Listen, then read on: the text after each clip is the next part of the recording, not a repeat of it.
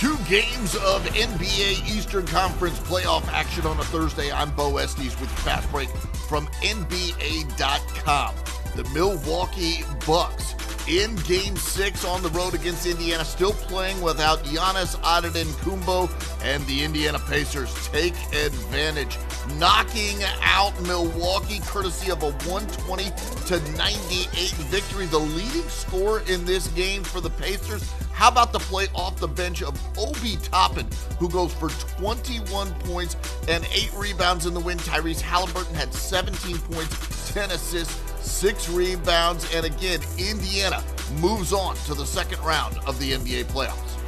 The New York Knicks withstood several Philadelphia 76ers rallies to hang on and win Game 6, 118-115, eliminating the Sixers from the playoffs. New York moves on. The leading scorer in this one, Jalen Brunson, just a superstar. 41 points and 12 assists in the game as New York advances to round 2 of the NBA playoffs. And that'll do it for your Fast Break from NBA.com.